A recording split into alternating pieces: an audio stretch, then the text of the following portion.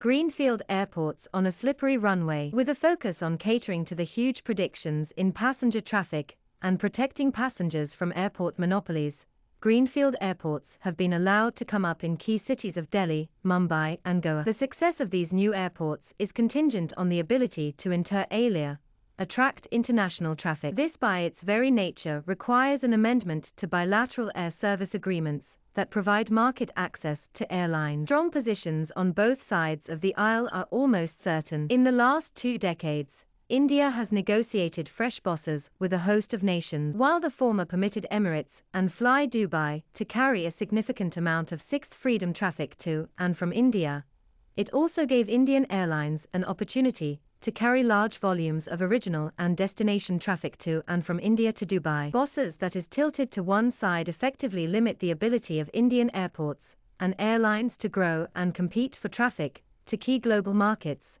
consequently impacting the entire aviation value chain and the local and national economy.